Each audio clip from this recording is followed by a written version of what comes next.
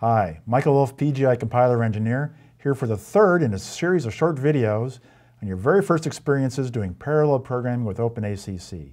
In our last video, we showed the parallel execution of a Jacobi iterative solver on a multi-core, and I challenged you to find the easiest way to take that program and run it on a GPU.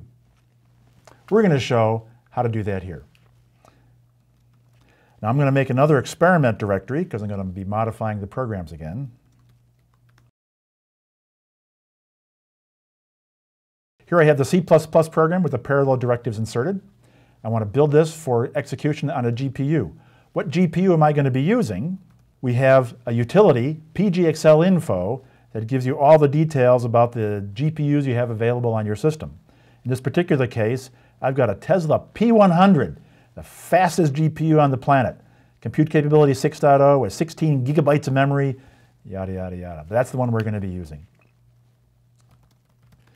So I'm going to make the C++ program, and I'm going to generate code for the Tesla compute capability 6.0, which is the Pascal.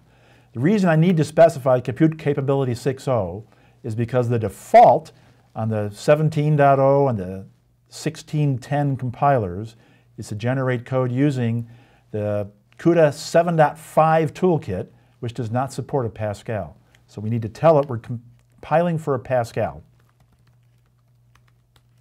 And I'm adding the managed option to tell it to use managed memory, so the data movement between the host and the device memories will be managed by the system and the drivers, which simplifies life for me, the programmer. Again, I'm adding the minfo equals Excel option, so I get informational messages out of the compiler.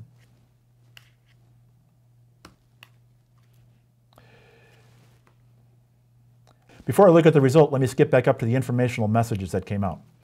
Here, instead of saying generating multi-core code, it says generating Tesla code for the two parallel loops. It also gives me more information about how it generated code for those loops. It generated loop gang. That's, if you're a CUDA programmer, loop gang corresponds to thread blocks across the grid. And the inner loop is loop vector. And again, for you CUDA programmers, that's the threads within a thread block. For the single loop below, it generates code for that to use both threads in a thread block and all the blocks in the grid. So let's look at the results. It shows here that the time to solve that system was 0.55 seconds. And I'm going to record that up here. Now you're going to look down here and say, well, the time to execute the program was 1.45 seconds. What happened? Where's that 0.9 seconds come from? Now, let me defer that for just 1 minute. I'm going to try doing the parallel 2K code. So the matrix will be 4 times as big, 2K by 2K.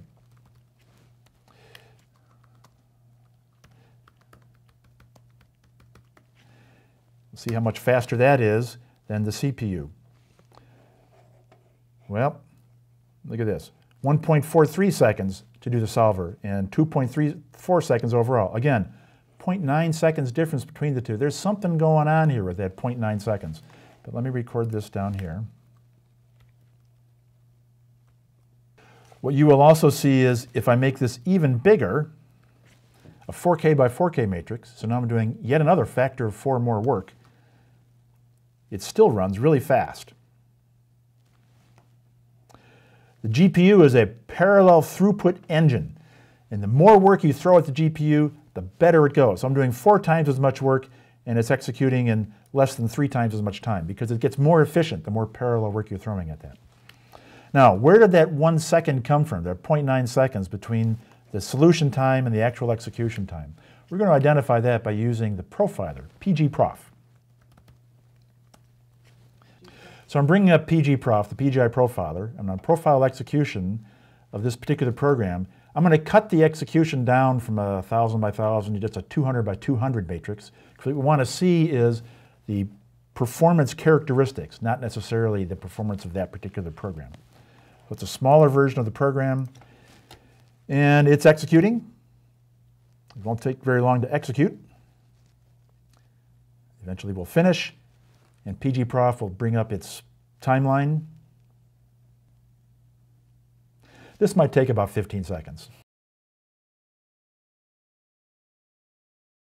All right, so inside here is the execution of my parallel operations.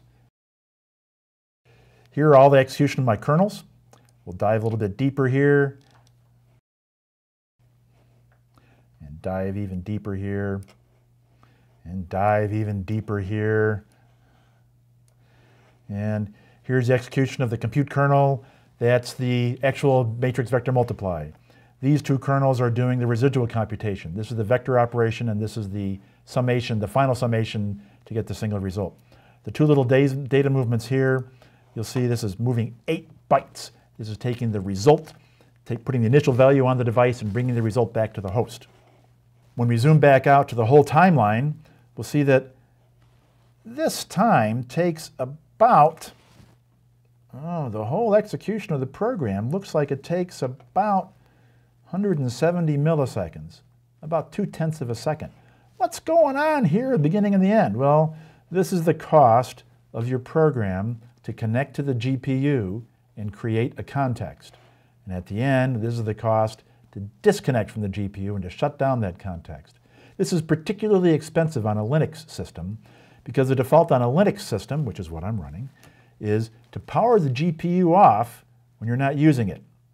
And then when you connect a program to it, it's got to power it back up, create a context, and start executing. And that takes, well, a significant amount of time. In this case, almost a second.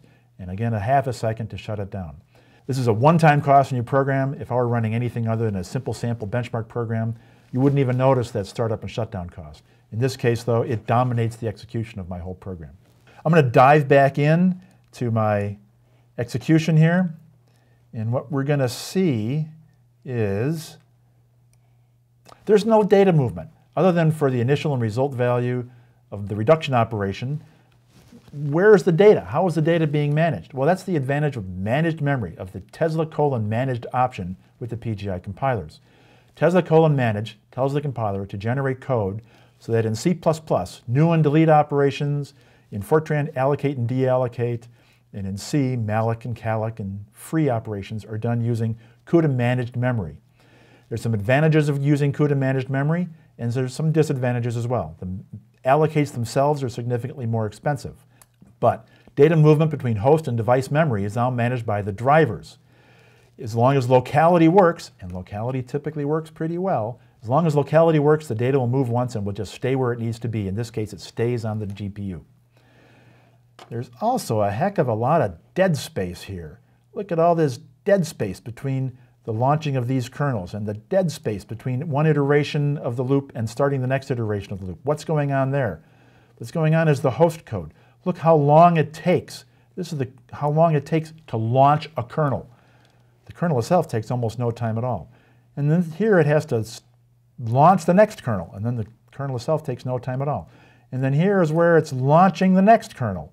And again, the kernel itself takes no time at all. So there's a lot of overhead. Can we somehow remove some of this overhead? So that's going to be 2 steps ahead. The next step will be, what if I want to or need to manage data movement manually as opposed to using the managed memory? Managed memory has some disadvantages. As I said, one of them is the cost of the allocates. Another one is, depending on your device, the program has to synchronize after every kernel launch. If you really want to do asynchronous operations, you may want to manage the memory manually. So your next step is take the program that you have and do manually manage data movement between the host and the device. Come back for the next video and we'll show you how to do the manual data movement.